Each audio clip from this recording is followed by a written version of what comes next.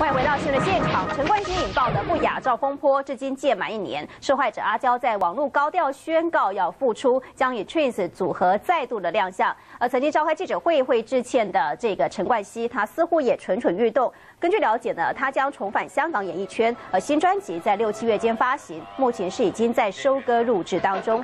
陈冠希在去年退出了香港演艺圈之后，还是致力于经营服装品牌，而且担任模特儿拍摄新宣传照。 刊登在官网上一款他身穿的长袖 T 恤，胸口印有奥巴马的钞票图案，外界揣测他正为复出来铺路。而与他同为服装品牌老板的 Tony 透露说，陈冠希将会重新出发，但是因为不雅风波影响深远，惨遭中国的封杀，只好从香港复出。